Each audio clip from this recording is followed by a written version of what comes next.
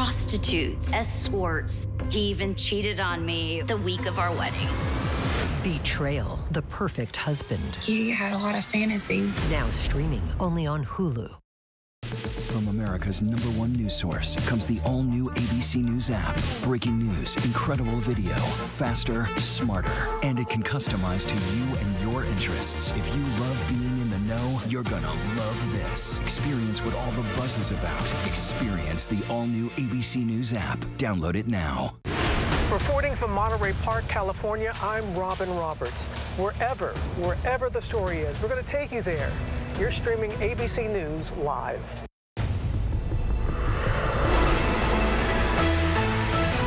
Tonight, the former president federally indicted. Today, an indictment was unsealed, charging Donald J. Trump with conspiring to defraud the United States, conspiring to disenfranchise voters, and conspiring and attempting to obstruct an official proceeding. The special counsel charges the former president for his role in attempting to overturn the 2020 election and the insurrection that followed. We have team coverage in Washington, D.C. and New York covering it all. Plus, he said from the moment I met him that I did not do this. So we're prepared to go forward. We will defend this case in a court of law, and we will go to trial on this case. The suspected serial killer behind the Gilgo murders in court, what we're learning about the man at the center of the case, and the large amount of data recovered by prosecutors. And long cross, headed down. It is a make-or-break moment for Team USA on the world stage after a disappointing match. Do they have what it takes to keep their World Cup dreams alive? We're in New Zealand to find out. Good evening, everyone. I'm Lindsay Davis. Thanks so much for streaming with us. We begin with yet another striking moment in American history.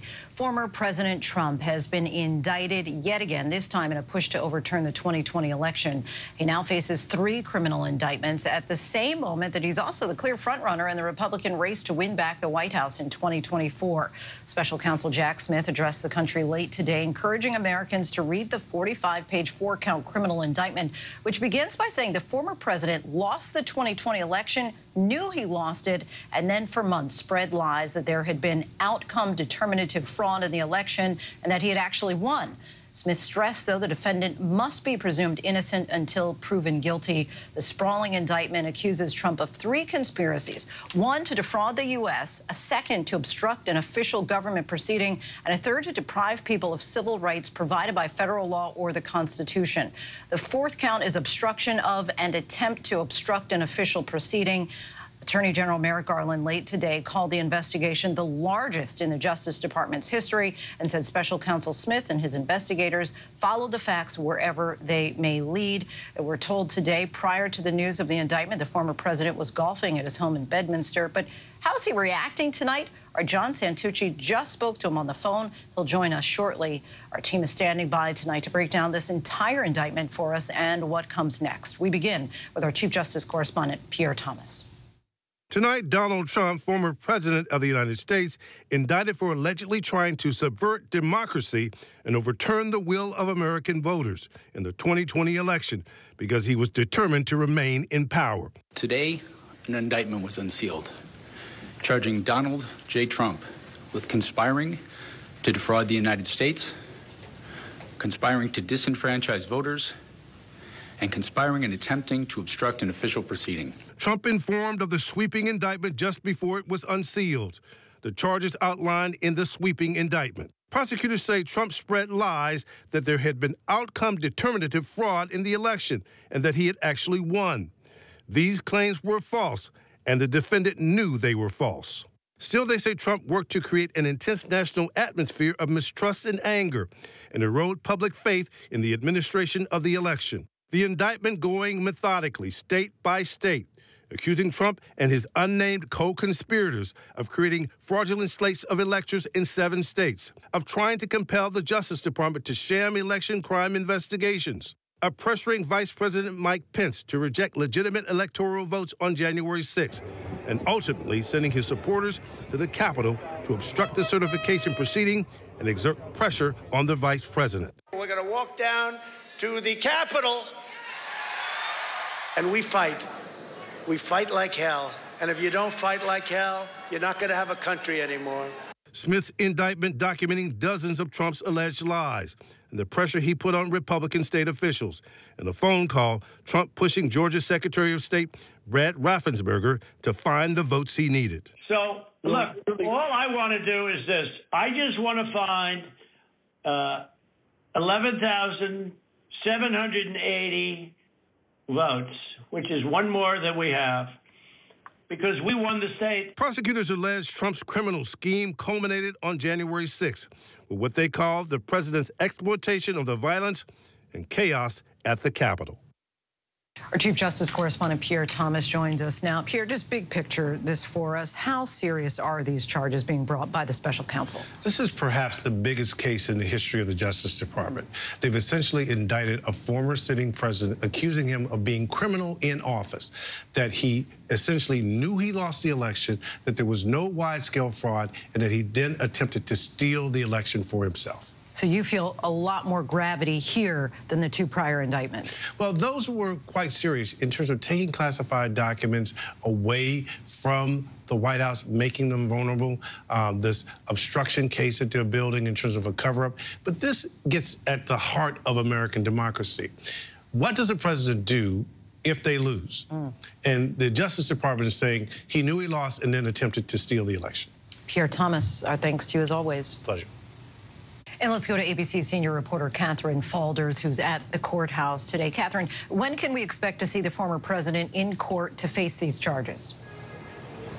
The former president has been summoned to appear at this courthouse Thursday, this coming Thursday, at 4 p.m. Eastern. He will be right here behind me. It's possible that he could remain completely out of view. This is a federal courthouse, so there are no cameras allowed. There's garages where he can go underground and get into many of these courtrooms without being seen at all. But we are expecting him to be here 4 p.m. on Thursday, Eastern time, this Thursday. He will be appearing, we're told, at least expected to appear, with two of his attorneys, Todd Blanche and John Lauro, who has just been brought on to lead the January 6th investigation for the Trump legal team. So Thursday at 4 p.m. The question is, will he be processed? How will that work? All of this is still being sorted out among conversations between Trump's legal team and, of course, Jack Smith's team. He was processed, fingerprinted, I should say. The last indictment in Florida in the Mar-a-Lago case, we're expecting that same system to play out at this courthouse behind me. So, Catherine, I know that you're saying that we may not see, it's very possible that we may not see the president at all, the former president. What kind of scene might we expect to see? Right. It's possible that we might not see him on camera, for example, given that there are no cameras in the courtroom. Of course, we can observe and be in the courtroom and see him in there. There, I'm sure, will be sketches released. But we expect a similar scene to what we saw in Miami, given that this is federal court. So he can pull in here, enter the courthouse through a garage. It's expected that that's what he will do. There's ability to process in this courthouse, in the basement of the courthouse. So if he is to get fingerprinted, that's likely where it will take place. After that, surely he will go up to the courtroom where he is set to appear. It's unclear if we'll see him in any hallways. There will be lots of security around this courthouse the day he appears. They've typically, these courthouses, been canceling all court activity for the day. So we expect that to happen here, too. Catherine Falders for us. Thanks so much, Catherine. And John Santucci, kind enough to join us. Now, John, I kind of want to go in reverse, because I know that you did speak with the former president today on the phone, but I want to get a sense, because obviously he received this target letter about 2 weeks ago. And so what was his initial reaction as far as people in his orbit? What were they telling you about his demeanor then? Well, his demeanor then, so I'll take that trip with you, Lindsay. We'll go back 2 weeks ago. His demeanor then was shock. He could not believe that this was the case, because attorneys and advisors had been telling him out of everything that was going on. And what I mean by that, Lindsay, as we've reported, you and I have had this conversation several times, there are 4 active investigations involving Trump and his allies. The Manhattan DA's probe, which we've already seen has happened. The documents case, which we have seen, plus a superseding indictment. This one being January 6th, another one from the special counsel. And then we are still waiting on a 4th case. That is the Fulton County, Georgia's investigation into Trump and his allies' efforts to overturn the election in that state. Now, out of all 4 of those, Lindsay, Team Trump's advisors were telling the former president that in regards to January 6th, that's the one you're probably not going to be included in. Don't worry about that one. So when that target letter was sent to Trump's lawyers late on a Sunday evening 2 weeks ago, stupefied, was what one person said to me, Lindsay. They could not believe this was the case. Trump, at that point in time, reacting in pure rage, their team trying to figure out who was going to be involved here. Because again, Lindsay, as we've been reporting for the last several weeks, there has been a constant effort by Donald Trump and his lawyers to staff up, to build out legal teams on each of these probes. And the January 6th team, out of all of the probes, Lindsay, pretty much had nobody on it.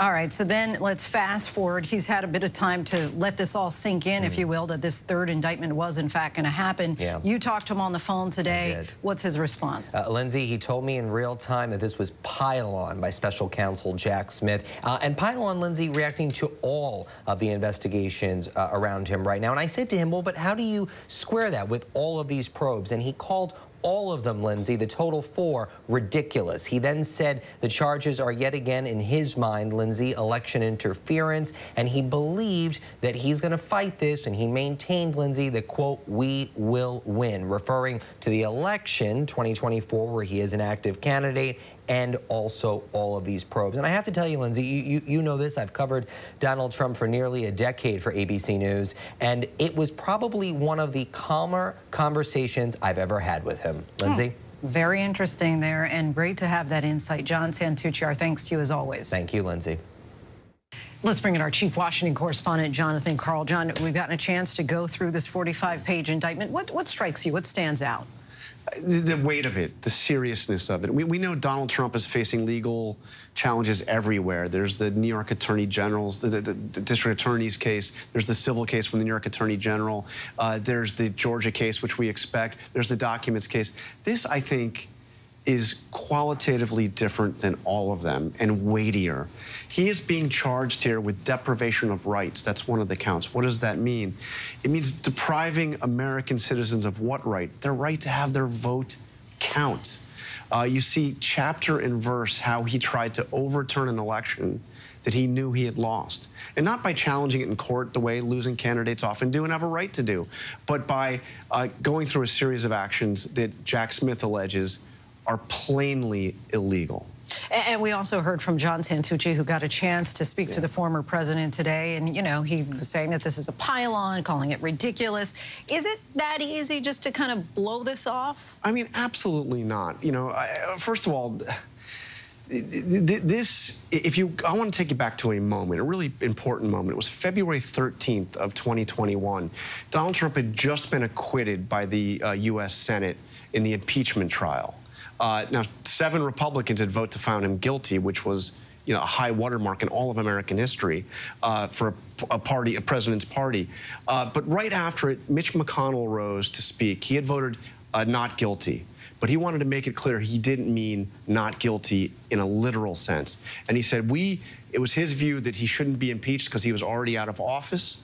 But that the legal system, the criminal justice system, can and will hold him to account. That's finally happening 2.5 years later. All right, many people didn't think that this day would come, and we'll see what ultimately comes out of it. But John, we thank you so much for your coverage. And we are joined now by former GOP Congressman John Katko, now an ABC News contributor. Thanks so much for joining us. I just want to kind of start by digging in a little bit. Shortly after the preamble here in this indictment, it says that Donald J. Trump did knowingly combine, conspire, confederate, and agree with co-conspirators known and unknown to the grand jury to defraud the United States by using dishonesty, fraud, and deceit to impair, obstruct, and defeat the lawful federal government function. It goes on, but really lays out, and as we've heard from John, this goes state by state. It talks about the different conversations that he had. It really is quite impressive when you look at all of the detail and the lengths that the investigators went through over this past year plus. Do you think that this will sway or have any impact on Trump supporters? Well, I think it will, because the level of detail in this indictment is quite extraordinary. And to me, that is something that really stands out. But in the end, also, this indictment is like many I did when I was a federal organized crime prosecutor for 20 years before going to Congress. A conspiracy charge is very simple. You have to prove that 2 or more persons agreed to violate a federal law and that the charged defendant was part of it. That's it. Everything else in here is meant, all the facts are set out to just prove that is true. They don't have to prove all the facts, just had to prove enough to show that the president agreed and became part of this conspiracy. And there's plenty of evidence in there that points in that direction. So to me, this indictment is actually quite simple and quite detailed. And the thing about it is, the first thing the jury's going to hear before even opening statements is a judge reading this entire indictment to the jury. And when the jury hears this, it's pretty compelling when you hear it as a whole and don't pick out bits and pieces of it. So to me, it's quite an extraordinary charge. And so you don't feel like it's a heavy lift to really connect the dots? No, I don't. I think from a legal standpoint, it's not that heavy. And quite frankly, I was the first Republican to announce that I was going to support the impeachment vote for President Trump after January 6th. And I did so because a lot of the facts are alleged in this indictment were public knowledge or knowledge to all of us in Congress at the time. And to me, I knew the charges that could possibly come. I knew the crimes were likely committed back then, and nothing's changed. This is simply a refutation of the president's conduct after the election, where he put all his eggs in the basket of litigation. And when that failed, it was to overturn the election by electoral college votes. And both those key factors are set forth in this indictment in great and concise detail. And the thing that sticks out to me, though, also about a strong charge in a conspiracy case is when you have so many co-conspirators. Now, the question is, are they cooperating? Highly likely at least one or more is cooperating. Will they be charged? I hope so. And what happens going forward with them as well. So it's going to be very interesting, but make no mistake about it. This is an historic case, and it has a lot of meat on the bone. There's no question. I want to circle back to the top of your answer, because as you said, you were one of a handful of House Republicans who voted to impeach then-President Trump over the events of January 6th. He now faces these charges for the efforts to overturn the 2020 election. What's your reaction to this moment and the significance of it? Well, I have great faith in the criminal justice system. I have great faith in the people generally that prosecute cases. There has been some concerns lately about fairness. With respect to this charge in this case, I think they got it pretty right as far as what the charges should be and what's going to happen with this case going forward. So my reaction is that they got this pretty right. The theory should have been all along a series of events from after the election up to and including January 6th. And the end result was the insurrection on January 6th. But that was just the end result. Everything that built up to that is what this criminal conduct is alleged to have occurred. And I quite frankly think they've got it right. And if they can prove what's in this indictment, the president has an extraordinarily difficult hill to climb to overcome these charges. Former Congressman John Katko, we thank you so much for your time tonight. Really appreciate it. And now I want to bring in our ABC News political director, Rick Klein. Rick, you heard what Representative Katko just had to say there. He's thinking that this will actually sway potential Trump supporters. What's your view on how this will impact the primary and beyond? Well, there's no evidence of that happening yet. We have two previous indictments on much different charges, of course, Lindsay, but in both instances, we saw a spike in fundraising for Donald Trump, and we saw his opponents actually get a little bit weaker, if Trump may have even gotten a little bit stronger. He has consolidated his support since then. Now, it may be that this is more serious. This is easier to understand than the previous charges around classified documents handling or around hush money to a porn star, but the bottom line is that anything that hasn't taken Trump down has made him stronger, and the whole framing he has of his legal and political arguments, that this is a witch hunt, that this is about trying to bring me down for political purposes, that has allowed him to use as a shield any of the information that's come in. And it's hard to imagine a lot of people really changing their minds. Of course, we got about 5 months before the voting starts, and that will be the question. And the president's own former Vice President Mike Pence, who of course was there that day of January 6th and ushered out of the building that day for his own safety, is now reacting. What's he saying? Yeah, Lindsay, frankly, this really surprised me, and I want to read it to make sure I get it right. Today's indictment serves as an important reminder. Anyone who puts himself over the Constitution should never be president of the United States. He goes on to say, our country is more important than one man, and our Constitution is more important than any one man's career. He is making clear that he views Donald Trump as culpable for that day. Of course, those chants of hang Mike Pence still ring in his ears. He is central to the allegations in the indictment. A lot of new details that we learned today that suggest his cooperation with the special counsel. He has said all all along. He wants to read the indictment before deciding if there are criminal charges. But as a political matter, he is making as strong a statement as he had to date to say that Donald Trump should never be president again. Yeah, I was struck by one of the pages here where it talked about a private conversation between the former president and Mike Pence, where allegedly the former president told him that he was too honest, which I just think is really striking. Yeah, and one would presume that information comes from Pence himself, who we know did cooperate with the special counsel after having some objections legally. We understand that he took contemporaneous notes as well of his conversations with the then president. The pressure he was under was immense. It was, according to the special counsel, actually criminal.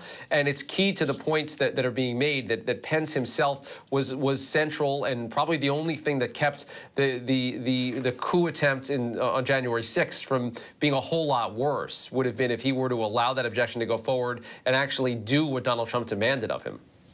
Rick Klein, our thanks to you. And we do want to note as well that the White House tonight is referring all questions about the indictment to the Department of Justice. Now I'd like to bring in ABC News legal contributor and assistant dean at Yale Jackson School of Global Affairs, Asha Rangappa. Asha, thank you so much for joining us. People can claim that they believe they should have won something. For former President Trump, how did that lead way to criminal actions, according to this indictment at least? Yes, there's basically three main themes running here that Trump engaged in that became criminal. The first is using deception to thwart the lawful functioning of government, that he was making these false allegations of voter fraud. The second was to actually try to stop the peaceful transfer of power, obstructing an official proceeding, trying to get the vice president and legislators and members of Congress not to certify the vote. And the last one, and this is really important, is that he was trying to prevent votes from being counted, from people's votes from being counted in a variety of states, millions of votes, which is a deprivation of their civil rights.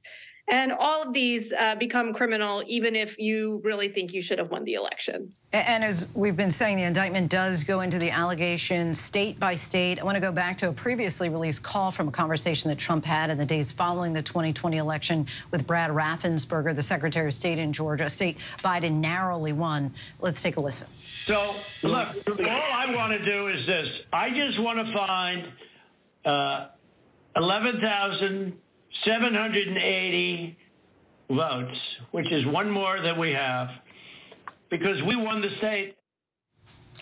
How much are his own words being used against him in order to make this case to suggest he knew very well what he was doing? His words are being used in every part of this indictment, from the conversations and pressure that he was putting on state legislatures and the vice president, to the tweets that he was putting out and the exhortations that he was making to the crowd in front of him. What's very extraordinary about this indictment is that it offers a very sweeping view of what led to January 6th and makes clear that the violence that unfolded that day was merely the muscle of a much bigger scheme that had gone on at the state level, weaponizing the Department of Justice, a lot of these different prongs that are coming together that culminate in the violence that day. And I think the special counsel did a very masterful job of piecing all of that together for the American people. There are 6 unnamed co-conspirators outlined throughout the indictment. And I'm curious, will we ever find out who they are? Well, Lindsay, I think that will depend on whether those people, and I suspect they know who they are, choose to cooperate with the special counsel. So right now, there might be a race to see who's going to flip first if they haven't already. Of course, if they don't, the statute of limitations won't expire for these crimes for another 2 years. And so the Department of Justice still has the option to bring charges against them, but they may have chosen not to include them here in order to avoid any type of unnecessary delay that might result from adding additional defendants. This keeps it kind of streamlined. And I think also in the public perception, only naming Trump here makes clear his culpability in the events that are laid out in this indictment. Asha Rangappa, so appreciate your insight. Thank you. Today's historic indictment may be the big story dominating headlines, but there's still much more to get to tonight on Prime, including an accused serial killer's appearance in court, what his wife is saying about her state of mind, and why their home is now badly damaged. But next, Russia is hit by a fourth drone strike in a little more than a week, why we could be seeing a new phase in the war with Ukraine.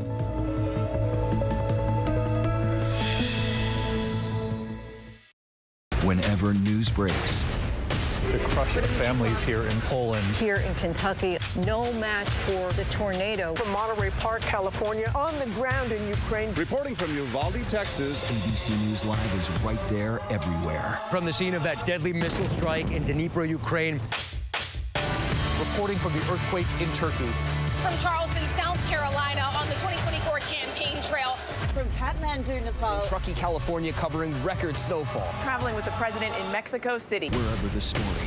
Here at this airport in Tampa, it's already shut down. Reporting from the nurses on the picket line. Reporting from Jerusalem. Here at 10 Downing Street in London. Streaming live to you. Wherever the story is. Wherever the story is. Wherever the story is. We're going to take you there. You're streaming ABC News Live. ABC News Live. You're streaming ABC News Live. ABC News Live. Streaming free everywhere. America's #1 streaming news. First thing in the morning. There's a lot going on. Everybody in that home is okay. To catch you up with what happened overnight. We are here at fashion's biggest night out. What's happening today? YouTube has unveiled a new set of policies. What people are talking about, the new ad campaign. Fast, straightforward. With some fun in between.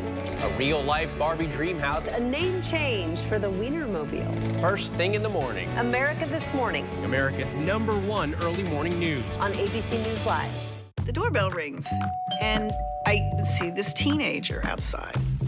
That was the end of my life as I knew it. She shoots her in the face? What? So my dad is Joey Buttafuoco, and my mom is Mary Jo Buttafuoco. The name might ring a bell. Now, the story you thought could never get more surprising does. Most people think they know this story, but they have no clue, and it's crazy. The 2020 event, Friday at 9/8 Central on ABC. All right, here we go. You ready? Let's do it. Yes, it's the show America wants and America needs right now. This is What Would You Do? Let's go. How are you? Yes. So what will you be watching Saturdays on ABC News Live? What would you do? Hey, I guess I just found out. The What Would You Do Marathon, 2 to 6 Eastern, every Saturday on ABC News Live. My favorite show. Reporting from Columbiana, Ohio, I'm Alex Perchet. Wherever the story is, we'll take you there. You're streaming ABC News Live. Welcome back. Accused Long Island serial killer Rex Heuermann appeared in court today. It came as his estranged wife told ABC News that she and her children cry themselves to sleep and are now living a walking nightmare. She's also sharing photos of the destruction investigators left in their home. ABC's Ariel Reshev has more from Riverhead, New York. Tonight, the first glimpse of suspected Gilgo Beach serial killer Rex Heuermann in court since the New York architect pleaded not guilty to the murders of 3 women. This is a 13-year case, so as you saw, we have a great deal of information. Prosecutors turning over more than 2,500 pages of documents and evidence to the defense. Heuermann's attorney saying his client maintains his innocence. He said from the moment I met him that I did not do this. So we're prepared to go forward. We will defend this case in a court of law. Heuermann's estranged wife, Asa Ellerup, who has filed for divorce, seen here today at the Long Island home they shared, describing how her family's life has been upended, telling ABC News, "My children have been crying themselves to sleep, and I've been crying myself to sleep too." Ellerup sharing these photos of the aftermath of investigators' week-long search of their property. Boxes piled up, a bathtub sliced open. Does she plan to stay in that home? Right now, that's the only place she has to reside with her and her children. She's not employed. The daughter works for her dad, so there's been no financial income. Police say Ellerup is not a suspect and was unaware of her husband's alleged crime spree. Has she spoken to Rex since he was arrested? I believe she has, but not about the incident, or not about the arrest. Do you know what that conversation was like? I do not know. Lindsay, several of the victims' families were in that hearing today, coming face-to-face with Huerman for the first time. He's expected in court again next month. Lindsay? Ariel, thank you. In New York, a deadly stabbing of a 28-year-old dancer at a gas station in Brooklyn is currently being investigated by the NYPD as a hate crime. In a video posted to Facebook, the deceased, O'Shea Sibley, can be seen alongside his friend Otis Pena. The group of friends were dancing while pumping gas and were confronted by a group of people that shouted homophobic slurs prior to Sibley being stabbed in the torso. Pena, who was at the scene, said they murdered him because he was gay, because he stood up for his friends. 12 people were struck by a car in New York City late this afternoon. The victims, who thankfully all experienced non-life-threatening injuries, were rushed to a nearby hospital. The incident happened not too far from the iconic Chrysler Building. We head now to the war between Russia and Ukraine as drones struck the heart of Moscow for the fourth time in just over a week. ABC's chief foreign correspondent Ian Pannell continues in Ukraine for us. Tonight, a drone slamming into the exact same skyscraper housing government offices in Moscow that was struck just 3 days ago. The Kremlin again accusing Ukraine for the fourth drone attack on the Russian capital in just over a week. An advisor to President Zelensky not confirming, but saying Moscow's rapidly getting used to a full-fledged war.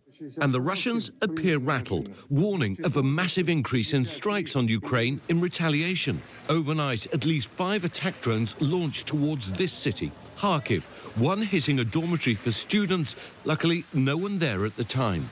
And to the south, in Kherson, this medical facility also coming under attack, an operating room destroyed. Officials say a doctor on his first day at work was killed. Lindsay, it really does appear that we're now in a new phase of this war, not just a battle on the land inside Ukraine, but also an escalating aerial conflict with drones front and centre that's now hitting right into the heart of Russia itself. Lindsay? Ian, thank you. The lieutenant governor of the state of New Jersey unexpectedly died at 71 years old, just one day after being rushed to the hospital after an undisclosed medical issue. Sheila Oliver had been serving as acting governor while Governor Phil Murphy is out of state on vacation. She was the first black woman to serve as a Speaker of the General Assembly and the second black woman in the country's history to lead a House of a state legislature. Governor Chris Christie went on social media to express his condolences, writing, "It is a sad day for New Jersey and for me personally." The vintage Apple computer that launched the now $3 trillion company is being sold at auction this August. The Apple One computer is signed by Apple company co-founder Steve Wozniak and has been fully restored to an operational state.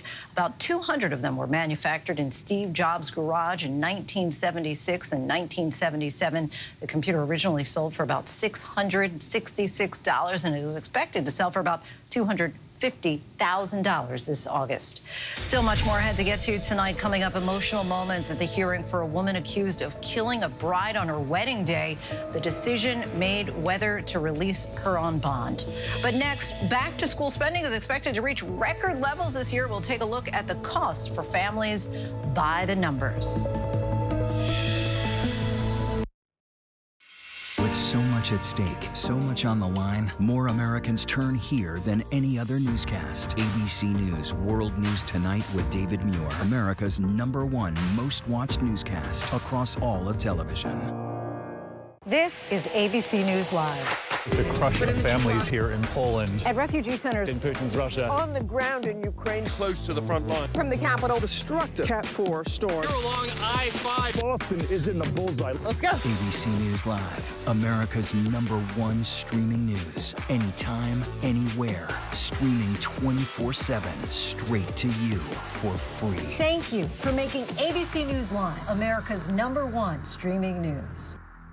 From America's #1 news comes the all-new ABC News app. Breaking news, incredible video, faster, smarter, and customizable to your interests. If you love being in the know, you're gonna love this. Experience the all-new ABC News app. Download it now. This is where the newsmakers come first in the morning to be heard. America's #1 morning show. How would your mom feel about your relationship with your brother now? I can't imagine what it feels like to go from $20 billion to $100,000. Yeah. Are you worried about going to jail? You write that you had low-grade depression. How'd you get out of that? Wherever the story, ABC's Good Morning America is right there. It was the ideal marriage. Little did I know I was married to a man who had done something so horrible that it would devastate our lives forever. Teacher of the Year is now charged with sex crimes. Only on Hulu. He was living a double life. The shocking story behind a #1 true crime podcast. Prostitutes, escorts. He even cheated on me the week of our wedding. Betrayal, the perfect husband. He had a lot of fantasies. Now streaming only on Hulu. Imagine if you had an institution where it was almost impossible to be held accountable. What happened with the police made me scared of them. No mother should have to bury their child. Amir Locke was killed in a botched, no-knock warrant situation. How these cops operate in this country has been America's dirty secret. Because of the color of his skin, he didn't have a chance. When I got sent to Idaho to cover the murders of 4 college students, it was a story that didn't make any sense. 4 students stabbed to death in their beds while 2 roommates were home. You gotta think to yourself, okay, who's the target and how many people would a man go through to get to his target? I'm Kana Whitworth with ABC News. This is the story of savage murders, a determined small-town police force, and a scholar of crime. This is the King Road Killings. The full series is out now. Listen to every episode wherever you get your podcasts. First thing in the morning. There's a lot going on. Everybody in that home is okay. To catch you up with what happened overnight. We are here at fashion's biggest night out. What's happening today? YouTube has unveiled a new set of policies. What people are talking about. The new ad campaign. Fast, straightforward. With some fun in between. A real-life Barbie dream house. A name change for the Wienermobile. First thing in the morning. America This Morning. America's #1 early morning news. On ABC News Live. Reporting from the earthquake in Turkey, I'm David Muir. Wherever the story, we'll take you there. You're streaming ABC News Live. Welcome back, everyone. With the new school year just around the corner, a recent report says back-to-school spending is expected to reach record levels.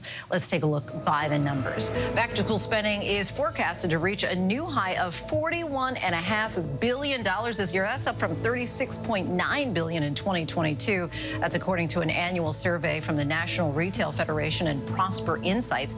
Families with children in elementary through high school say that they plan to spend about $890 per household on back-to-school items. That's up from about $25 last year.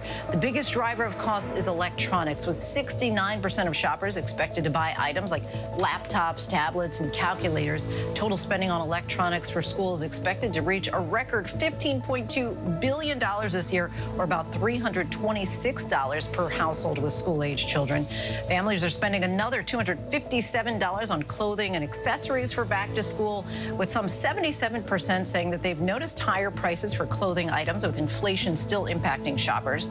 The survey also found some 55% of families said that they had already started back-to-school shopping as early as July, with some taking advantage of deals on Amazon Prime Day and other online sales to try to get a jump start on their school supply lists. That's up from just 44% in 2019 who had started their school shopping that early. Another way to save, 13 states plan to offer a tax-free week or weekend in August where there's no state sales tax on back-to-school items, making it a little easier to afford those #2 pencils, 3-ring binders, and 24 packs of crayons. And we still have much more ahead on Prime tonight. Accusations of a hostile work environment, sexual harassment, and weight shaming from former dancers for singer Lizzo. The claims that they're making in a new lawsuit. An amazing rescue. How a surfer ended up being pulled miles out to sea, desperate for someone to find him. What does it take to be America's #1 news? It takes asking the straightforward, tough questions. Do you believe that Donald Trump should ever be president again? How would your mom feel about your relationship with your brother now? I can't imagine what it feels like to go from $20 billion to $100,000. Yeah. Are you worried about going to jail? You write that you had low-grade depression. How'd you get out of that? The news-making interviews. You said that there were 6 friends. One of them was sick. Yeah. Do you have future political aspirations? Going to the front line. The search for survivors. How does this war end? and getting to the heart of the story. Thank you for being here. We'll be here for the long run. ABC News, #1 in the morning, the #1 newscast, #1 in daytime talk, Friday nights, Sunday mornings versus the competition, and the #1 streaming news. Thank you for making ABC News America's trusted, straightforward first choice.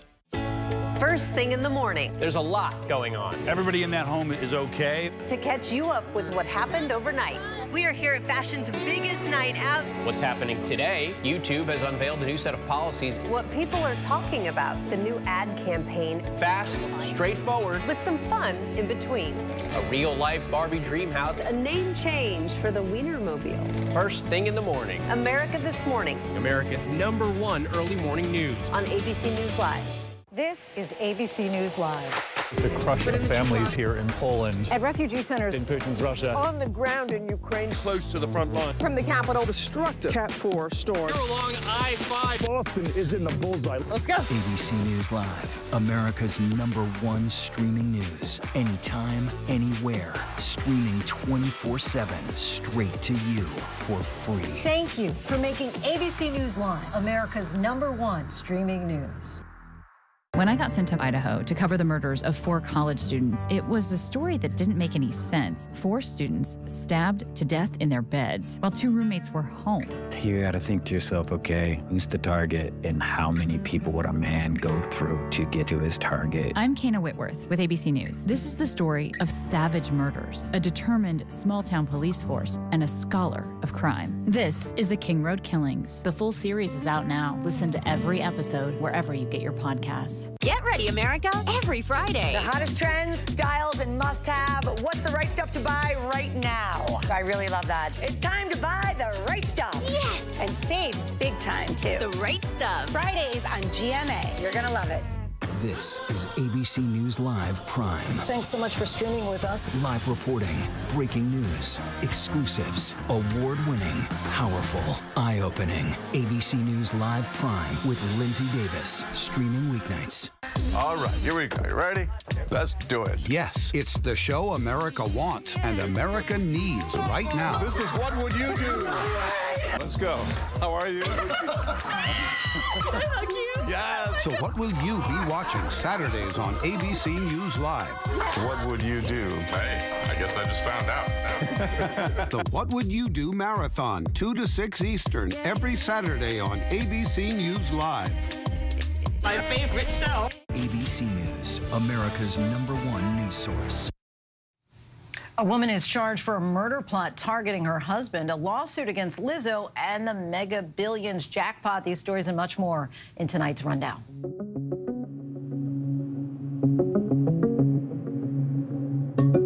An emotional bail hearing for the suspect in the fatal DUI crash that killed a bride and seriously injured the groom on the night of their wedding. Jamie Lee Komorowski, appearing by video from jail, denied bail. Her trial now set for March. She's been in custody since the April golf cart crash that took the life of Samantha Miller, who had gotten married just hours before. Komorowski charged with 3 counts of felony DUI resulting in great bodily injury or death and 1 count of reckless homicide. In court today, the judge called Komorowski a flight risk. Komorowski said the whole thing was a terrible accident.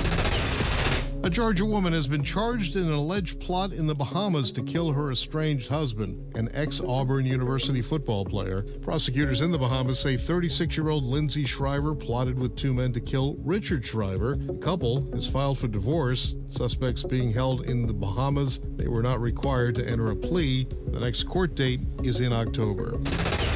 Lizzo's former dancers are suing the Grammy Award-winning singer over accusations of harassment and creating a hostile work environment. Those dancers claiming sexual, religious, and racial harassment, disability discrimination, assault, and false imprisonment. The complaints allege Lizzo pressured her dancers to take part in nude photo shoots, as well as attend nude performances at clubs in Amsterdam's red light district. Those dancers also say Lizzo made negative comments about weight gain and that her management team discriminated against black members of the dance team. Neither Lizzo or her team has responded to ABC News requests for comment. Retail pharmacy giant CVS is shedding 5,000 jobs. The cuts primarily affect corporate roles, scales back travel, and reduces its use of consultants. CVS says it will sharpen its focus on healthcare services. The cuts are not expected to impact customer service roles in stores, pharmacies, or clinics. Right now, we're right here. We pulled them out of the water out about here. So this is Fire Island Inlet. Captain Jim Hohorst and his friend Michael Ross set out for the ocean Monday morning looking for striped bass. They were checking the water for bait when they saw something moving. Indeed, police report 63-year-old Dan Ho went into the surf at 5 in the morning for a brisk swim, except the tides had their own agenda and pulled Ho miles out to sea. We're told the swimmer found a pole in the water, tied his shirt to it, then began waving it, desperately hoping to attract someone's attention. 5 hours later, Jim and Michael threw him a life ring and helped him on board. Then it was a race to raise Ho's body temperature and get him medical help. He just kept saying, I thought I was a goner. I thought I was a goner. Ready to be a billionaire? The Mega Millions jackpot skyrocketed to more than $1 billion after no one won the top prize in Friday's drawing. In fact, no one has won the Mega Millions jackpot since April, allowing it to roll over again and again, making it the 5th largest in the game's history. Now, the chances of winning the Mega Millions jackpot is 1 in 302.6 million. You can do it. The U.S. women's national soccer team is looking to win the jackpot, advancing in the World Cup, but not in the way that they were hoping to. The two-time defending champions game with Portugal ended in a draw, and the tie is enough for the Americans to advance to the round of 16. Our Maggie Rulli joins us now from Auckland, New Zealand. Maggie, you've met a lot of USA fans there. What's the morale like? Hey, Lindsay. Yeah, I have to say the morale is that game was not pretty, but it got the job done. We caught up with so many fans after the game, and when we were in that stadium, it was packed. It was a night game, but it was tense, and it was stressful. We're going through to the next round. People are going to follow them to Melbourne, but the mood is sort of mixed, and I think a lot of people were expecting more from this USA team. But, Lindsay, we're out of the group stage. We're heading to the knockout rounds, and that's what so many of the players have been telling us. We chatted with a lot of them after the game last night, and they all said sort of the same thing. They acknowledged that this team does have a lot to work on. Almost all of them said they have to work on finishing off the attack. They have to turn shots on goals into actual goals. They have to gel more as a team. But they also said this is what Team USA is used to doing. They have the experience. They know how to win. They're going to win. We chatted with U.S. legend and leader on the team, Megan Rapinoe. That's kind of the vibe she gave us. Take a listen. Ultimately, we got what we wanted out of the group, which was to get to the next stage. So we could be going home, and that would be really terrible. That would actually be sad. This is nothing to be sad about. The team is going to try to tap into that experience. Megan and 2 other players have been there 4 times already to the World Cup, so they've been in tough situations before. They know how to battle back. But, Lindsay, we're now heading into the knockout stages, so one more loss and they're out, which would be unprecedented. So we're all hoping for this team to gel and to get some wins under their belt. All right, so next up, Sweden. How bad are the nerves going into that match? Likely match. It's going to be a tough one, Lindsay. Sweden and the U.S. are longtime rivals. They actually first met up back in '91 during the first ever World Cup. Team USA took home a victory back then, but since then, they've met up at 7 of the 9 World Cups. And most recently, Sweden landed U.S. with their most devastating loss in recent memory. They beat them 3-0 in the last Olympics, not only making sure that they didn't go home with a gold, but actually ending Team USA's 44-game win streak. So, Lindsay, we're going to look at a Team USA that's looking for revenge against Sweden. They're also going to use this game as an attempt to try to sort of quiet this growing chorus of doubters that have emerged and to prove to the world they're still an elite team that can bring it in the knockout phase. Lindsay? I, for one, am a believer, Maggie. Let's go, Team USA. Yes, same. All right, thank you, Mag. Appreciate it. And joining us now for more on where Team USA goes from here is USA Today's sports columnist and ABC News contributor Christine Brennan. Always a pleasure to have you on the show. Thanks for coming on, Christine. Same here. Thanks, Lindsay. So was that a nerve-wracking game or what? Team USA does not have to deal with what would have been the colossal disappointment, at least as Megan was saying, of going home and exiting the tournament before the knockout stage. But what was your main takeaway from this disappointing tie? Lindsay, Maggie nailed it. I mean, great reporting from New Zealand, as always. And yes, this was a team that didn't even look like a team. They looked disjointed. They weren't themselves. They weren't passing the ball properly. It was as if there were 11 athletes out there playing some individual game. And it was stunning to see because we're so used to the U.S. winning, as of course you both just said. So, the reality is that, of course, Portugal played well, and they certainly punched above their weight. And what a lovely start for them. And we know the world is getting better, in large part because the United States has been leading the way, the role models for several generations now for the world athletes, and they've looked to the U.S. and now they think they can beat the U.S. And so I think a lot of people are very concerned, rightly so. Where was the energy? Where was the mojo? Where was the teamwork? Where was everything that we're used to about this U.S. Women's World Cup team? On the other hand, as of course Maggie said, they've gone through. They will be playing. They're not going home. And that by itself, of course, is the biggest plus of all.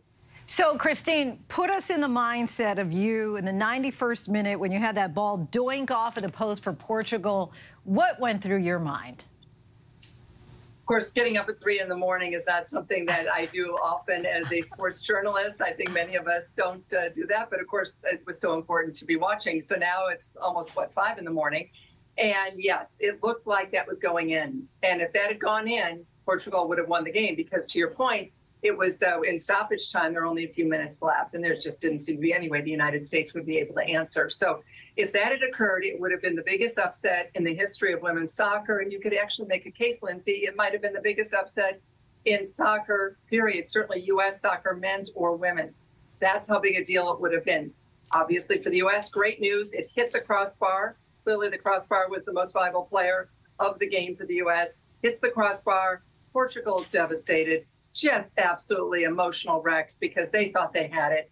And the U.S. is thrilled. And, you know, there's a lot of luck that's involved in sports, as you know well, as a sports fan. There's also a lot of luck in the game of soccer, and the U.S. got the big break that it needed there. Better to be lucky than good, right, Christine? Exactly. Thank you very much for coming on. Appreciate it. My pleasure. Thank you. He is a two-time Top Chef winner, just taking the crown in a global competition against other past contestants. Budalo says that his love for culture and cuisine started back in his childhood. I spoke to the Top Chef World All-Stars winner about starting in his parents' restaurant, the inspirations behind his dishes, and the big step he's about to take.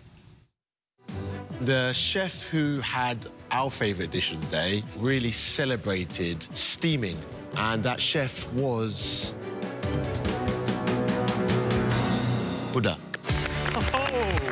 Congratulations, Buddha. Right off the top, people say you're a food snob, but you say that's not true, and there's a lot more to the backstory than that. How do you defy that label? So it depends on your definition of food snob. I don't think I am. Look, my wife at the start didn't like me because I seem to have like a know-it-all sort of feel to me, but I mean, I'm just very passionate about what I do, and if I know something, I'll say it. It's my field. I'm passionate about cooking, and I've loved cooking for such a long time. So if I really come off like a kind of like a know-it-all, it's because I really want to engage in a conversation about food because I'm really passionate about it. What do you credit with your success as far as, you know, it's not just that you won Top Chef among the basic Top Chefs, but you won Top Chefs among the world's best Top Chefs? As an executive chef nowadays, I've spent most of my career actually just working for people, and those people were pushing me and teaching me, and that's why when I came to Top Chef, it found another avenue to bring out this sort of out of comfort zone experience where I was constantly pushing myself and learning more dishes and more about myself and the cooking that I can do.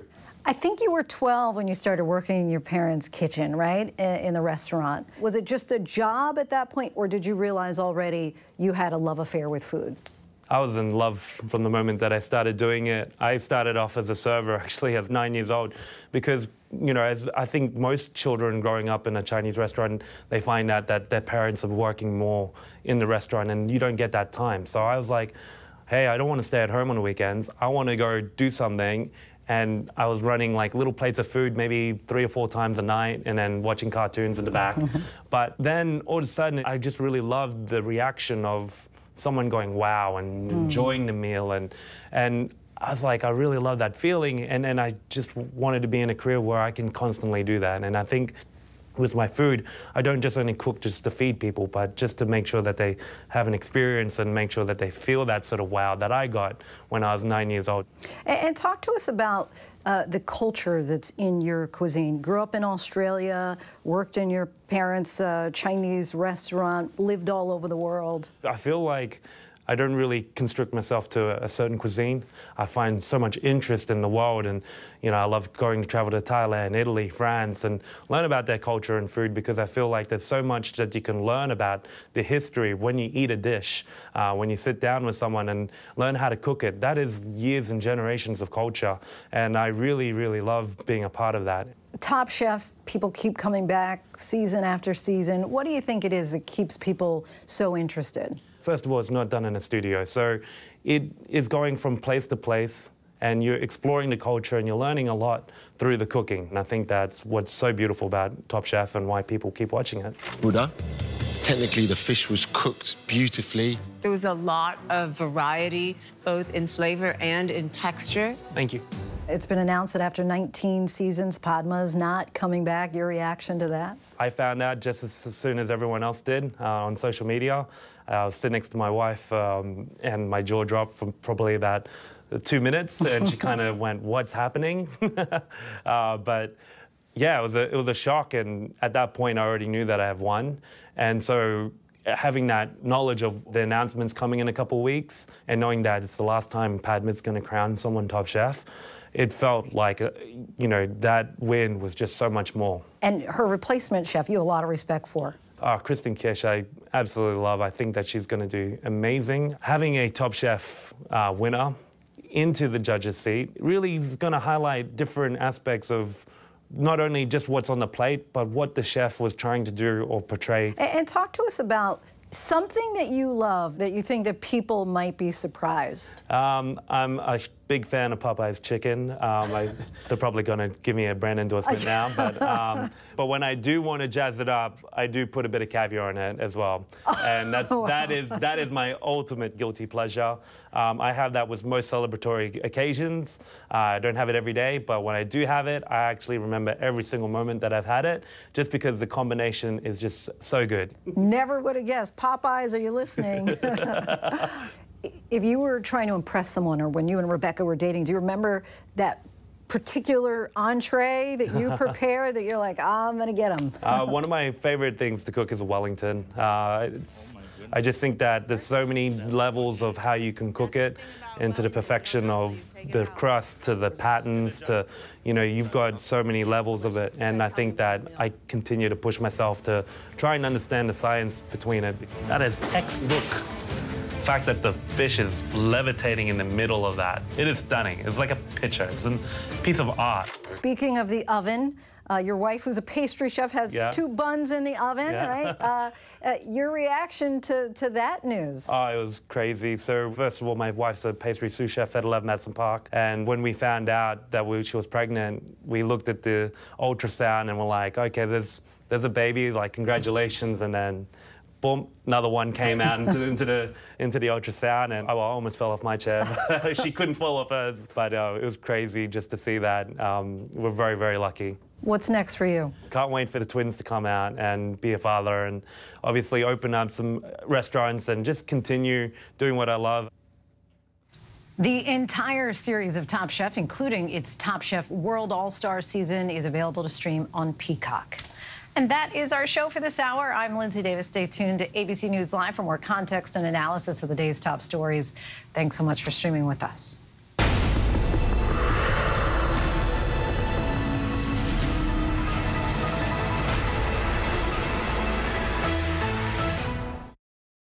This is ABC News Live Prime. Thanks so much for streaming with us. Live reporting, breaking news, exclusives, award-winning, powerful, eye-opening. ABC News Live Prime with Lindsay Davis. Streaming weeknights. From America's #1 news comes the all-new ABC News app. Breaking news, incredible video, faster, smarter, and customizable to your interests. If you love being in the know, you're gonna love this. Experience the all-new ABC News app. Download it now. It was the ideal marriage. Little did I know I was married to a man who had done something so horrible that it would devastate our lives forever. Teacher of the Year is now charged with sex crimes.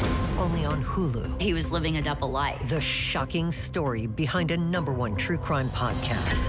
Prostitutes, escorts. He even cheated on me the week of our wedding. Betrayal, the perfect husband. He had a lot of fantasies. Now streaming only on Hulu. All right, here we go. You ready? Let's do it. Yes, it's the show America wants and America needs right now. This is What Would You Do? Let's go. How are you? Yeah. So what will you be watching Saturdays on ABC News Live? What would you do? Hey, I guess I just found out. The What Would You Do Marathon, 2 to 6 Eastern, every Saturday on ABC News Live. My favorite show. We're honored ABC's 2020 winner of 3 Emmy Awards for Excellence. Thank you for making 2020 Friday night's most watched and most honored news magazine. ABC News Live Prime, winner of the Gracie Award for Best News Program in all of television. Stream ABC News Live Prime with Lindsay Davis, weeknights on ABC News Live. Reporting from Denver, I'm Mo Lalengi. Wherever the story is, we'll take you there. You're streaming ABC News Live.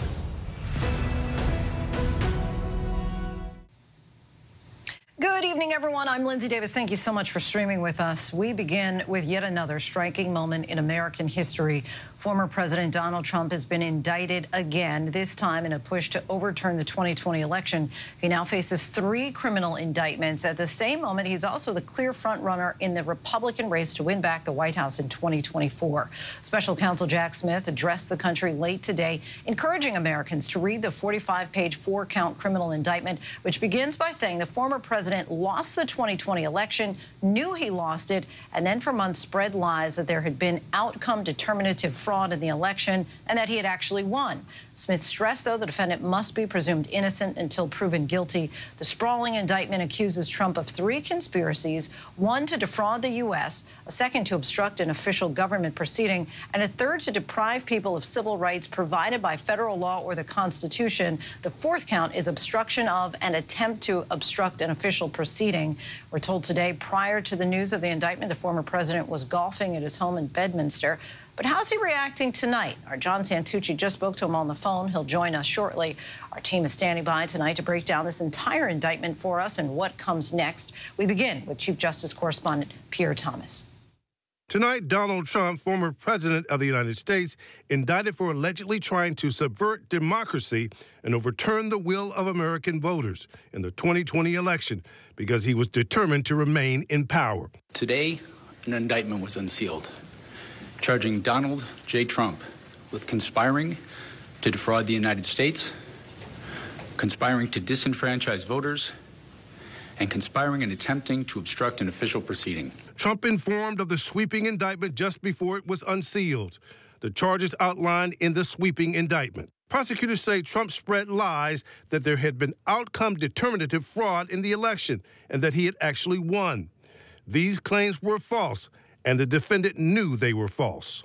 Still, they say Trump worked to create an intense national atmosphere of mistrust and anger and erode public faith in the administration of the election. The indictment going methodically, state by state, accusing Trump and his unnamed co-conspirators of creating fraudulent slates of electors in 7 states, of trying to compel the Justice Department to sham election crime investigations, of pressuring Vice President Mike Pence to reject legitimate electoral votes on January 6th, and ultimately sending his supporters to the Capitol to obstruct the certification proceeding and exert pressure on the Vice President. We're going to walk down to the Capitol, and we fight. We fight like hell. And if you don't fight like hell, you're not going to have a country anymore. Smith's indictment documenting dozens of Trump's alleged lies and the pressure he put on Republican state officials. In a phone call, Trump pushing Georgia Secretary of State Brad Raffensperger to find the votes he needed. So, look, all I want to do is this. I just want to find 11,780 votes, which is one more than we have, because we won the state. Prosecutors allege Trump's criminal scheme culminated on January 6th with what they call the president's exploitation of the violence and chaos at the Capitol. Our Chief Justice Correspondent Pierre Thomas joins us now. Pierre, just big picture this for us. How serious are these charges being brought by the special counsel? This is perhaps the biggest case in the history of the Justice Department. They've essentially indicted a former sitting president, accusing him of being criminal in office, that he essentially knew he lost the election, that there was no wide-scale fraud, and that he then attempted to steal the election for himself. So you feel a lot more gravity here than the two prior indictments? Well, those were quite serious in terms of taking classified documents away from the White House, making them vulnerable, this obstruction case that they're building in terms of a cover-up. But this gets at the heart of American democracy. What does a president do if they lose? And the Justice Department is saying he knew he lost and then attempted to steal the election. Pierre Thomas, our thanks to you as always. Pleasure.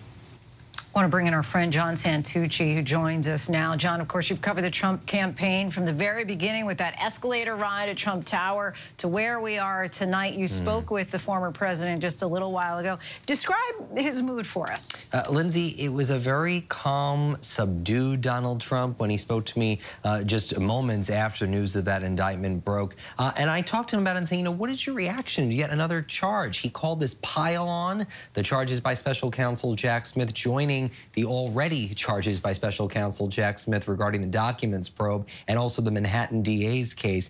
He said that yet again he believed the prosecutors were trying to, quote, interfere in an election. Obviously an election, Lindsay, as we both know, that he is a candidate for 2024.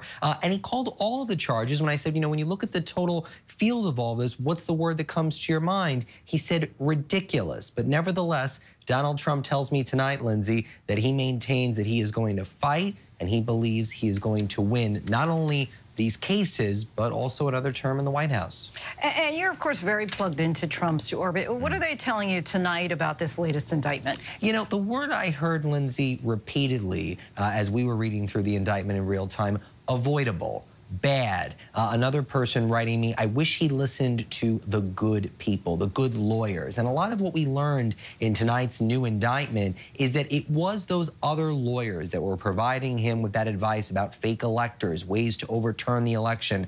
Donald Trump listened to those people, and obviously that has resulted in tonight's latest indictment, Lindsay. John Santucci, pleasure to have you on as always. Thanks, Lindsay. Let's bring in our chief Washington correspondent, Jonathan Karl. John, we've gotten a chance to go through this 45-page indictment. What strikes you? What stands out?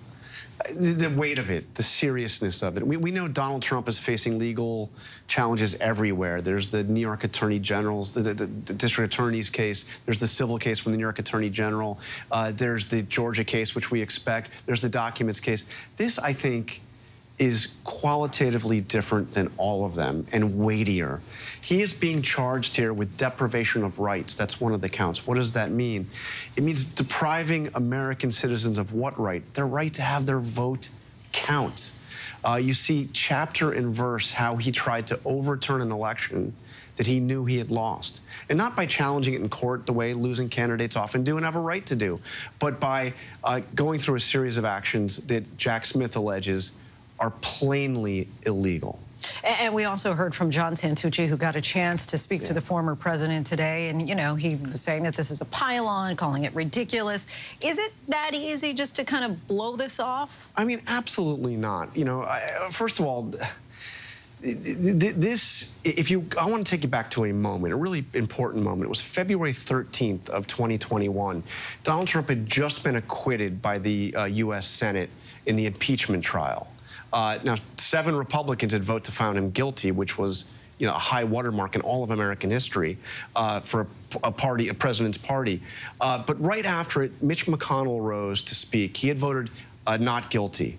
but he wanted to make it clear he didn't mean not guilty in a literal sense. And he said it was his view that he shouldn't be impeached because he was already out of office, but that the legal system, the criminal justice system, can and will hold him to account. That's finally happening 2.5 years later. All right, many people didn't think that this day would come, and we'll see what ultimately comes out of it. But John, we thank you so much for your coverage. We're joined now by ABC News contributor and former Republican Congressman John Katko, who was one of 10 House Republicans who voted to impeach then-President Trump over the events of January 6th. Thanks so much for coming back on the show. As the former president now faces these charges for efforts to overturn the election, just give us your reaction to this particular moment and its significance. I'm wondering if you feel in any way vindicated. Well, this is not unexpected, and what I think is really interesting is the facts and circumstances set out in the indictment are really, much of it was known to the public in some way, shape, or form, at least anecdotally, way back when this all was unfolding after about January 6th. So those facts are what formed the basis for votes like mine, for Republicans to stand up and do what I believe was the right thing to do under the circumstances. And what this indictment is, it's very simple in that it's a conspiracy. Conspiracy is 2 or more persons joined together for a criminal idea, and this is to overturn the election results, and that the president was part of it. That's the standard of proof. Everything else in this indictment is a factual recitation of Trump's involvement, and it's also gutting a lot of his possible defenses because he's saying, I really believe this, I was being told this. There's chapter and verse, as one of my colleagues just noted, of instances where he is being told it's not true, and he still plows on. So to me, this is a very potent indictment, and it's a very simple indictment in some respects, and it's extraordinary given the fact that it's a former president of the United States of America. You were in Congress when this effort to bring fake electors to Washington took place. What strikes you the most from these charges as far as what's outlined with Trump's involvement in that effort? Well, to me, what strikes me most is that they're probably well-placed and well-deserved. I have no animus. I thought the president in 2016 was a very different person than he was in 2020. And a lot changed. And not accepting election results is simply un-American. And the facts are there. The charges are there. And he's going to have a tough time, in my opinion, based on my 20 years of prosecuting cases like these as a federal prosecutor before Congress. He's going to have a tough time convincing 12 people in the jury box that he wasn't part of this conspiracy. Prior to this indictment, a new poll from the New York Times and Siena College showed Trump's continuing political power. You can see it on your screen there. He leads the GOP 2024 field with 54% support. His next closest challenger, Ron DeSantis, is at 17%. The rest of the field all at 3% or lower. Can you see primary voters standing by him still in the months ahead as they head to the polls? Highly likely that his core will, but his core is going to be continually smaller. And I'll remind you that in 2015, I believe there's a certain Donald Trump who was in the single digits at this time in the election cycle. So you don't know. There's a lot of road between now and when people start actually casting their votes. And what they're thinking now, generally, as opposed to what they're thinking when it comes time to cast your vote, could be 2 different things. And a lot can change between now and then, but make no mistake about it. The former president has a commanding lead. But that lead, in my opinion, and I think political history will back me up, is not insurmountable. And so really quickly, in the last seconds we have before we have to let you go, do you think that it's very possible that he may not be the nominee? I'm not saying it's not possible, but it wouldn't shock me. There's a lot of great candidates out there that are starting to get some traction. And as more and more people take a look at this indictment and read it, I think that they might start changing their mind. And once that happens, it could have a cascading effect. Former Congressman. So stay tuned. We certainly will be doing that. Former Congressman John Katko, thank you so much for your time. I appreciate it. Thank you. So much more to get to tonight coming up as the man accused of being a serial killer appears in court. His wife is revealing details about her life since the arrest and the state of their home. But next, new details on the case against internet personality Andrew Tate, the decision he's trying to appeal in a Romanian court. Whenever news breaks, to crush our families here in Poland. Here in Kentucky, no match for the tornado. From Monterey Park, California, on the ground in Ukraine. Reporting from Uvalde, Texas. ABC News Live is right there everywhere. From the scene of that deadly missile strike in Dnipro, Ukraine. Reporting from the earthquake in Turkey. From Charleston, South Carolina, on the 2024 campaign trail. From Kathmandu, Nepal. Truckee, California, covering record snowfall. Traveling with the president in Mexico City. Wherever the story. Here at this airport in Tampa, it's already shut down. Reporting from the nurses on the picket line. Reporting from Jerusalem. Here at 10 Downing Street in London. Streaming live to you. Wherever the story is. Wherever the story is. Wherever the story is. We're going to take you there. You're streaming ABC News Live. ABC News Live. You're streaming ABC News Live. ABC News Live. Streaming free everywhere. America's #1 streaming news. All right, here we go. You ready? Let's do it. Yes, it's the show America wants and America needs right now. This is What Would You Do? Let's go. How are you? Yes. So what will you be watching Saturdays on ABC News Live? What would you do? Hey, I guess I just found out. The What Would You Do Marathon, 2 to 6 Eastern, every Saturday on ABC News Live.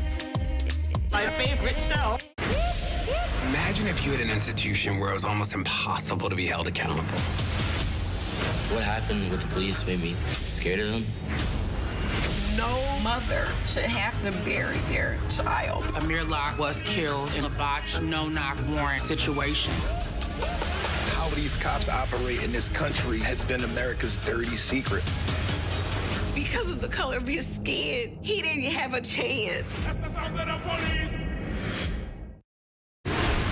Reporting from Chicago, I'm Alex Perez. Wherever the story is, we'll take you there. You're streaming ABC News Live. Welcome back. We're tracking several headlines around the world. Internet personality Andrew Tate and his brother Tristan left a Romanian court after a hearing on their appeal against their house arrest. The Tate brothers, along with 2 Romanian female suspects, are under house arrest pending a criminal investigation for abuses committed against 7 women. No ruling was issued, and the brothers, who have denied all accusations, will remain under house arrest until then. 4 Nigerians hoping to reach Europe as they hit above the rudder of a cargo ship were stunned when they actually arrived in Brazil. They spent 10 days at sea, and to prevent themselves from falling into the water, they rigged up a net around the rudder and tied themselves with a rope. 2 of the men asked to be returned to Nigeria, while the other 2 are hoping to be granted asylum in the South American nation. A wedding took place in a flooded church after a typhoon hit the Philippines. Eyewitness video, you see it right there, shows the bride walking down a flooded aisle in a wedding gown as the guests cheered. Where there is a will, there is a way. She was determined she was getting married there. Accused Long Island serial killer Rex Heuermann appeared in court today. It came as his estranged wife told ABC News that she and her children cry themselves to sleep and are now living a walking nightmare. She's also sharing photos of the destruction investigators left in their home. ABC's Ariel Reshef has more from Riverhead, New York. Tonight, the first glimpse of suspected Gilgo Beach serial killer Rex Heuermann in court since the New York architect pleaded not guilty to the murders of 3 women. This is a 13-year case, so as you saw, we have a great deal of information. Prosecutors turning over more than 2,500 pages of documents and evidence to the defense. Heuermann's attorney saying his client maintains his innocence. He said from the moment I met him that I did not do this. So we're prepared to go forward. We will defend this case in a court of law. Heuermann's estranged wife, Asa Ellerup, who has filed for divorce, seen here today at the Long Island home they shared, describing how her family's life has been upended, telling ABC News, "My children have been crying themselves to sleep, and I've been crying myself to sleep too." Ellerup sharing these photos of the aftermath of investigators' week-long search of their property. Boxes piled up, a bathtub sliced open. Does she plan to stay in that home? Right now, that's the only place she has to reside with her and her children. She's not employed. The daughter worked for her dad, so there's been no financial income. Police say Ellerup is not a suspect and was unaware of her husband's alleged crime spree. Has she spoken to Rex since he was arrested? I believe she has, but not about the incident, or not about the arrest. Do you know what that conversation was like? I do not know. Our thanks to Ariel for that. Now we head to the war between Russia and Ukraine as drones struck the heart of Moscow for the 4th time in just over a week. ABC's chief foreign correspondent Ian Pannell continues in Ukraine for us. Tonight, a drone slamming into the exact same skyscraper housing government offices in Moscow that was struck just 3 days ago. The Kremlin again accusing Ukraine for the 4th drone attack on the Russian capital in just over a week. An advisor to President Zelensky not confirming, but saying Moscow's rapidly getting used to a full-fledged war. And the Russians appear rattled, warning of a massive increase in strikes on Ukraine in retaliation. Overnight, at least 5 attack drones launched towards this city, Kharkiv, one hitting a dormitory for students, luckily no one there at the time. And to the south, in Kherson, this medical facility also coming under attack. An operating room destroyed. Officials say a doctor on his first day at work was killed. Our thanks to Ian for that. There is word that North Korea has responded to UN outreach about the U.S. soldier who crossed the border on his own 2 weeks ago. ABC's chief global affairs anchor Martha Raddatz joins us now. Martha, what are you learning about that contact? Lindsay, the contact was through the UN command, not the U.S. directly. The North Koreans acknowledging finally they have Travis King and saying they are investigating the matter. Of course, what makes this case so unusual and so complicated is that Travis King bolted across that border on his own on purpose after leaving the airport in Seoul, where he was supposed to head back to the U.S. to face discharge from the U.S. Army. I'm told he has already been interrogated by the North Koreans, but given this is the first time the North Koreans have responded to the UN, this may be a sign that North Korea is willing to negotiate his release, although nothing moves quickly in negotiations with the North Koreans. Lindsay? But perhaps some reason to be optimistic there. Martha, our thanks to you. And still to come, rallying his supporters to fight for freedom, musician turned activist Bobi Wine tells us about the new documentary chronicling his dangerous journey to run against Uganda's current president. When I got sent to Idaho to cover the murders of 4 college students, it was a story that didn't make any sense. 4 students stabbed to death in their beds while 2 roommates were home. You gotta think to yourself, okay, who's the target and how many people would a man go through to get to his target? I'm Kana Whitworth with ABC News. This is the story of savage murders, a determined small-town police force, and a scholar of crime. This is the King Road Killings. The full series is out now. Listen to every episode wherever you get your podcasts. All right, here we go. You ready? Let's do it. Yes, it's the show America wants and America needs right now. This is What Would You Do? Let's go. How are you? How cute. Yes. So what will you be watching Saturdays on ABC News Live? What would you do? Hey, I guess I just found out. The What Would You Do Marathon, 2 to 6 Eastern, every Saturday on ABC News Live. My favorite show. The doorbell rings, and I see this teenager outside. That was the end of my life as I knew it. She shoots her in the face? What? So my dad is Joey Buttafuoco, and my mom is Mary Jo Buttafuoco. The name might ring a bell. Now, the story you thought could never get more surprising does. Most people think they know this story, but they have no clue, and it's crazy. The 2020 event, Friday at 9/8 Central on ABC. Bobi Wine is a musician turned activist, rallying his supporters to fight for freedom from Ugandan President Museveni's 35-year regime. His dangerous journey is told in National Geographic's film Bobi Wine, The People's President. ABC News' Ariel Reshef sat down with the presidential candidate and his wife.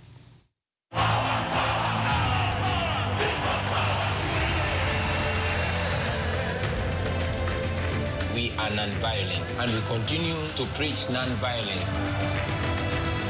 I am not a criminal. I am a presidential candidate. Nothing will stop him. We must get our freedom or we shall die trying.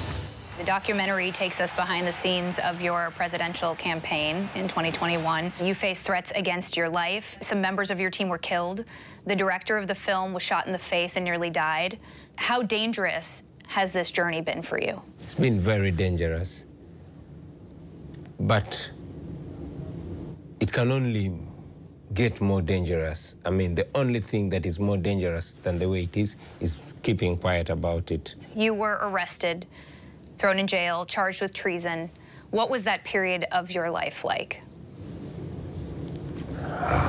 Man, it was crazy.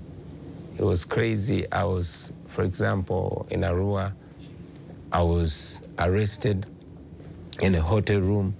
I was beaten so bad with iron bars, dragged, put into a place that was poured with water, beaten so much, electricity was put on me. I had my genitals squeezed, I was beaten. My wife was able to see me. She was one of the very few Ugandans that came together with the European Union ambassadors.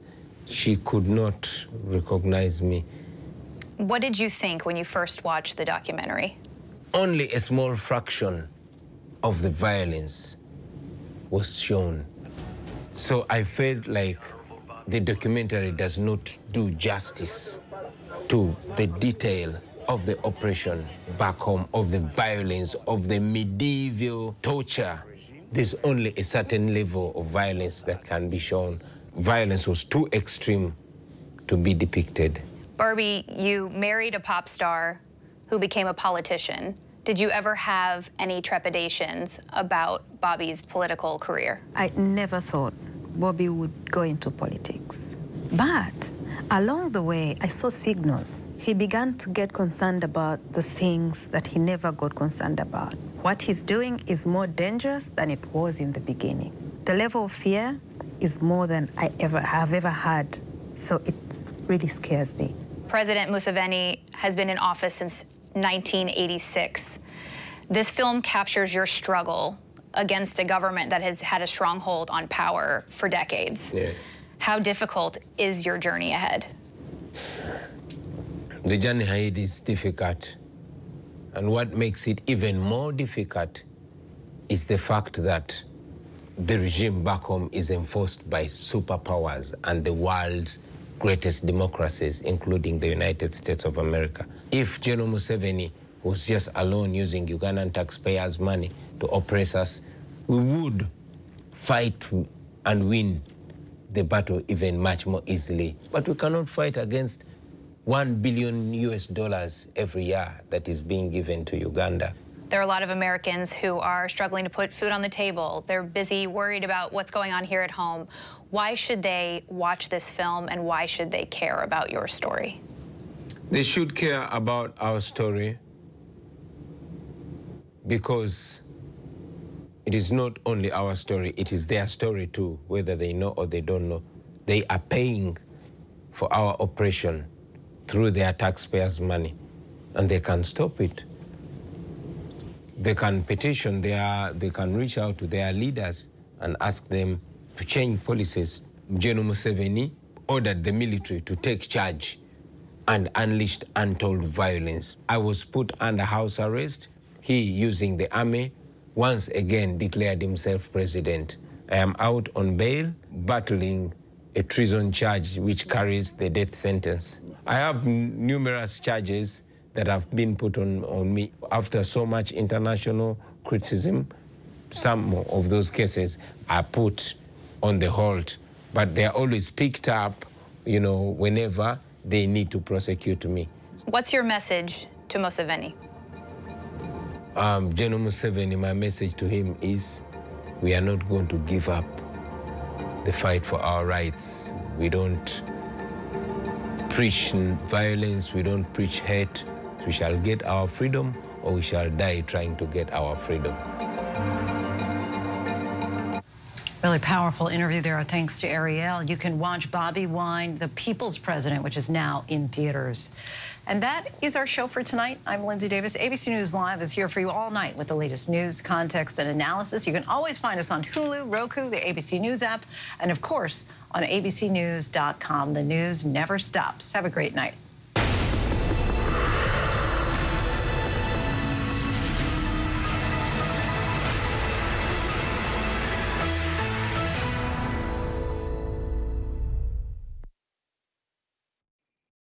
This is ABC News Live. The crush of